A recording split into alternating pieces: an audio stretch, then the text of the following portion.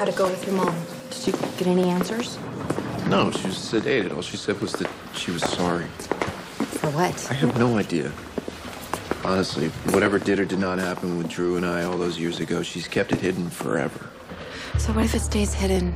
What if, for whatever reason, you never get answers from her? How are you gonna heal? Ah, good you found him. Elizabeth was going out of her mind. Now things are back to normal. Or not. I'm in here so late. Do you have a delivery?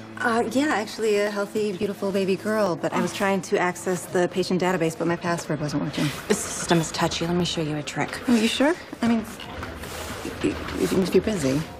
No, it's fine. I'll be in the art therapy room. Okay, I definitely interrupted. What's going on with you and Franco? Hey. Hi.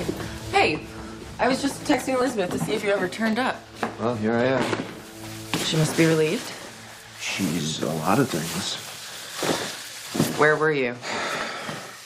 It's a long story, but let's just say in the last 24 hours, I've been through hell, both physically and emotionally. Are you okay? I will be if Elizabeth can ever forgive me. Franco's on this mission to uncover a time in his childhood that has been buried for decades. Like something he's repressed, you mean? Bits and pieces have come back to him and feelings surrounding it, but he can't quite piece it all together. And I just found out about this. And has Franco been struggling with this for a while? Yeah.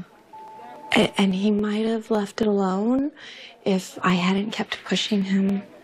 I wanted the truth. I understand. Probably for him. And for me. For us. Having the secret between us, I guess it's made me question if I can trust him. Okay. So, after all of that, did you find out what happened? He says he still doesn't remember. Do you believe him? Really? Get Elizabeth. No. Wait.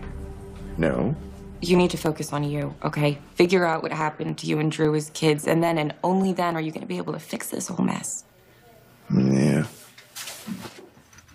Kind of scared of what I might find out. No, but is there anything scarier than losing Elizabeth? And I hate to even say that because I really want you to do this for yourself and not for her. There is nothing scarier than losing Elizabeth. That's not even an option. Okay, then.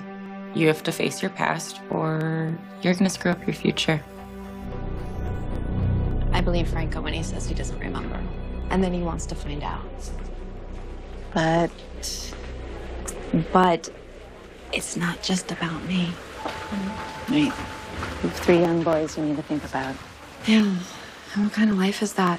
Constantly waiting for the other shoe to drop. That is not the type of environment I want to raise my kids. One of uncertainty. And as much as I love Franco, my children are my priority. To create a loving and stable household for them. And if Franco is an obstacle to that, then I don't know, but he's also a huge part of that. Listen, I would never presume to tell you what to do. No, please, tell me what to do. Okay, what I will say is obviously only you can make the right decision. But I want to leave you with this. If you are lucky enough to find love, and obviously you have, please think long and hard before you let it go. Because it may not come back around.